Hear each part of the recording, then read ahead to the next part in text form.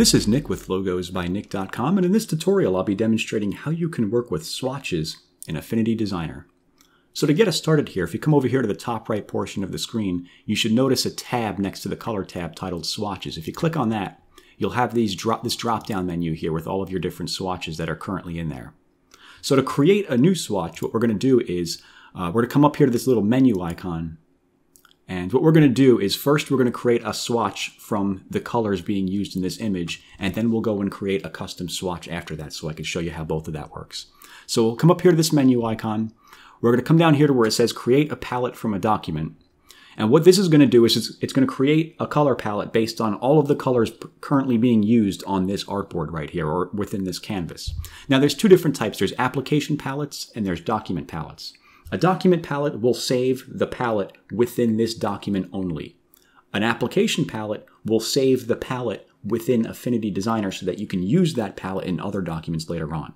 I don't want to create a color palette for the application, so I'm just going to create a demonstration palette for this document here. I'm going to click on Document Palette.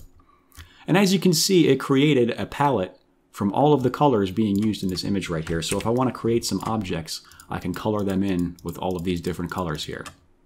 Okay, now if you come up here, you'll notice the default name of this palette is just palette. So if you want to rename that to something else, come up here to this menu icon, click on Rename Palette, and rename this to something like Beach Colors, something that you'll be able to recognize it. And there you go. Now you have that palette saved.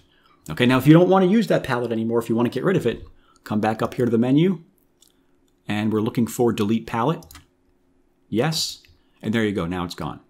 Okay, so let's go over how to create a palette based on custom colors of your choosing. Let me get rid of this. Let me get rid of this.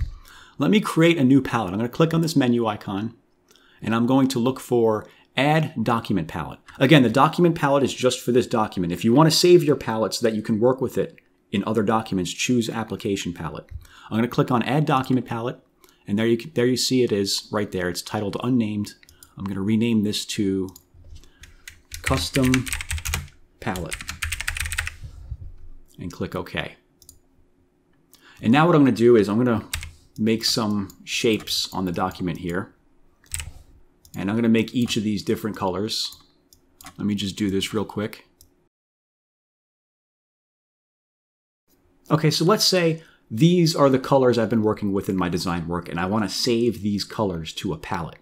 What I'm going to do is let me come back over here to the Swatches tab. I'm going to click on one of the objects that has the color in it, and I'm going to click this icon over here that says Add Current Fill to the Palette. And there you go. There it's been added. Click on this. Do the same thing. And we're just going to go through and add each of these to the palette like that. And there we have our custom palette saved. Okay, now like I said, this is a document palette, so it's going to save it only to this document. If you want to save it to the entire application, choose Application.